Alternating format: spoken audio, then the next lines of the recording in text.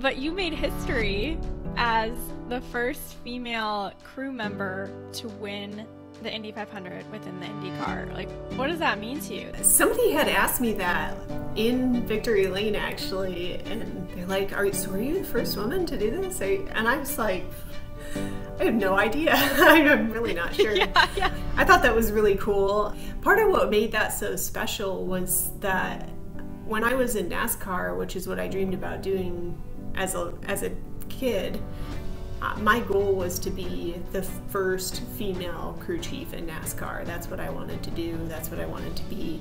I think this is an adequate replacement, more than adequate replacement for that goal of mine, and something that I can hang on to as I still was able to achieve something in my field that no other woman had done.